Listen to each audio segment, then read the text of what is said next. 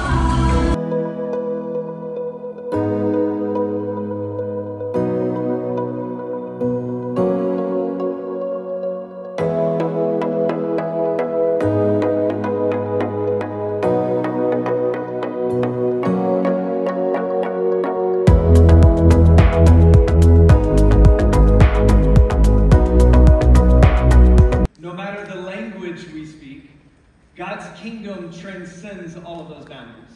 No importa en qué situación estemos, la verdad que esto es soportado por una gran verdad. El reino de los cielos existe en todas las culturas, sin importar nuestro trasfondo, nuestro estatus socioeconómico. El reino de Dios transciende todas esas barreras. I'm a little nervous because of how fast I normally talk. In Christ, to baptize you in the name of the Father, and the Son, and the Holy Spirit. Amen. You're buried with Jesus in baptism into death, and raised to life.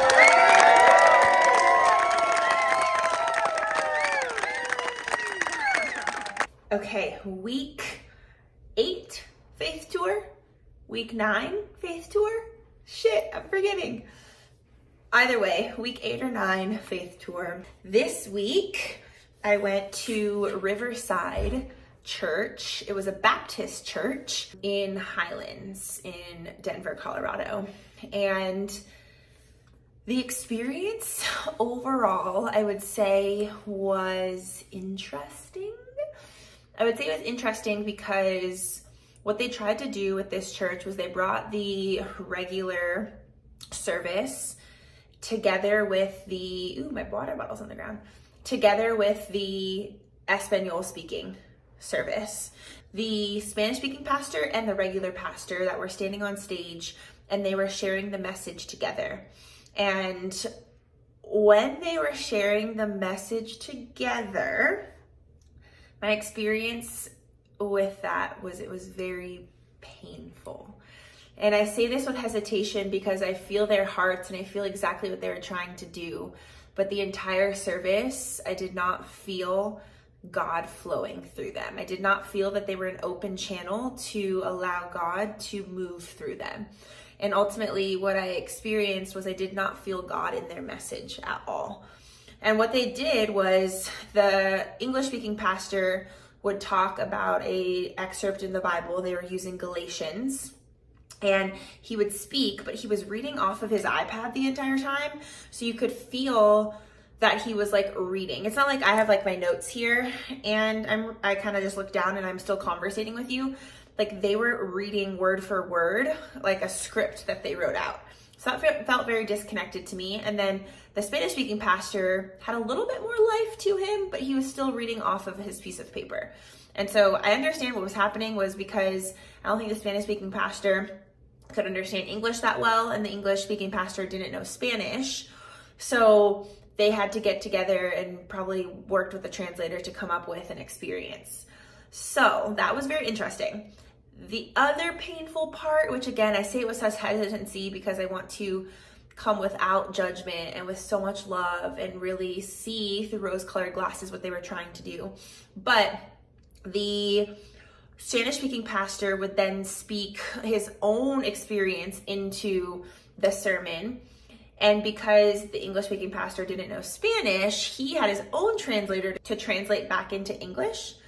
And she was reading like this: harmonious symphony where every note enhances, as if she was like translating back into English. So when I say it was painful, that was my lived experience of this church. And they don't typically bring the Spanish-speaking church and the English-speaking church together. But what they were trying to do was the fact that because school is coming back, and because in Denver there's been a lot of school shootings and a lot of challenges in the schools because of the lack of diversity or the integration of diversity that is in Colorado, they were trying to really create the safety in diversity. So the whole sermon was about diversity, and it was embracing diversity and celebrating unity. And so the pastors were both preaching about really this understanding of letting go of judgment between the differences of beliefs, letting go of the judgment between the differences in diversity, and understanding that in the kingdom of God, it's diverse, right? And what the message was that when we can learn from different cultural expressions here in the human experience, it's preparing us for the diversity in the kingdom of God, which I understand. And from my experience, I was sitting there like, what is this trying to teach me? If anything, I grew up in a very diverse experience. My high school and middle school had Black, white, Mexican, Tongan, Samoan, Asian, Japanese, right? And my family, there's Hispanics that have been married into our family. My cousins are half white and half Japanese. I was on an almost all Black basketball team, except for our point guard was Asian and Hawaiian. And my brother played football, and he always had different cultures and different races, ethnicities over at our house. So I was like sitting there like, I don't understand. If anything, I'm like super diverse. And he was talking about how God's love is boundless, how it's important to embrace others' cultures and others' beliefs. And it doesn't mean that you have to necessarily accept their truth. But if you don't emerge in their cultures, then how are you going to point them to the truth? And so I'm sitting there and I'm like, if there's anything, like I'm on this faith tour, like what is this message? So I'm just getting frustrated through the entire thing because I'm like, I am exploring all cultures. Like, that's part of the reason why I embarked on this faith tour, was so I could learn other cultures and how they worship God and source and like what their belief systems are. And so the sermon came to an end and I was still sitting in frustration. I wanted to pack up my bags. I told you that one time I wanted to pack up my bags because I was triggered by what they were talking about, but this time I was triggered by, I was just frustrated with the delivery and the fact that I couldn't feel God. And what I witnessed was that I've been going to these experiences trying to reach for something, trying to have an experience where I can experience God and I can have a breakthrough, and it's always about me, right? And so at the very end of the sermon, they ended early and they had us all go into prayer before they ended. And when they went into prayer, they had us pray out loud in our own language. And so I'm sitting there in prayer, like literally, good thing no one was around me. I was like, I don't know what this sermon was about. It was very painful. I don't know what the message is for me. I wish that you could share what the message is for me. God, show me what the message is that I'm supposed to receive. I feel very frustrated. I feel very confused. I feel like I haven't felt you today. Like, where are you? If you're really here, reveal yourself to me, right? And so I'm saying all of this, and what I recognized was that every experience that I have gone to has been me about me. So it's been about, what can I get from the experience? What can I learn? How can God speak to me? Like a very greedy need to experience God, a very desperate energy of experiencing God. And in this experience, what I realized when I was in prayer is that the journey isn't always about me. And that's actually what's creating separation from God, is me trying to think that it's about me. But ultimately, it's not about always my journey, but loving people through their own journeys. That the gospel is what that he spoke it. The gospel will come to me on the way to someone else. So that this journey that I'm doing is not just about me, but it's so you can see what's available for you in your own spiritual journey, in your own relationship with God, and really being able to create the relationship with God that you desire. And so mine wasn't necessarily about embracing cultures, but coming into oneness. And what I learned was that the diversity that I was feeling was this separation of duality rather than the feeling of oneness, that we are all God's sons and daughters. I've been operating from this like wild place of duality, and now this is my permission to come into a journey of oneness where I feel connected to all things. And it doesn't matter what culture, what they believe in, they don't believe in, right? It's really being able to understand that God's love is boundless, and in oneness, I can experience God's boundless love. So that was really powerful. And as I'm sitting in prayer and feeling like God wasn't there to speak or to be present in this church experience, it made it even more real that I felt tears coming down my face as I'm in prayer. And I recognized that God is always with me no matter what, and I don't need a spiritual teacher to be able to access God, that I have created my relationship with God where I can access God on my own.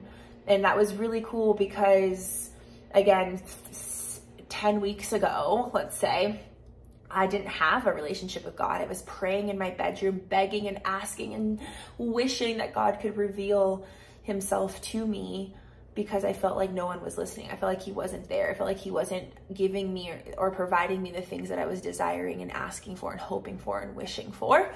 So that was like a massive breakthrough where I was like, oh shoot. That even though I didn't connect necessarily with the message from the pastor, that I'm connected to God within myself, that I don't need anyone else or anything outside of me to connect with God. So I feel like that's a very, very powerful reflection and lesson that I learned. And I knew the moment that I wanted to stay or wanted to leave, that there was something that God was calling me deeper into. And so I just really tried to shower the pastors and the translator with love, and to recognize and witness that I don't need anyone else. Like, I don't need religion. I don't need church to grow and deepen my relationship with God. And while the churches and experiences and temples have been beautiful mentors, like I have created my connection with God. So so powerful. And I will continue to do this faith tour. What I really recognized was it doesn't matter where I go. It doesn't matter if I go to a church, a temple. It doesn't matter if I go to a interfaith experience. It only matters that I connect to God through my conversations with God and through prayer, and really being able to understand that everywhere I go, he's there. Every time I take a step, he's there. Every time I turn my head, he's there. Every time I close my eyes, he's there. Every time I pray, he's there. And so I'm going to find him because he's within me, and that I am an extension of God. Instead of me seeking for the experience, I get to turn inward and connect to God.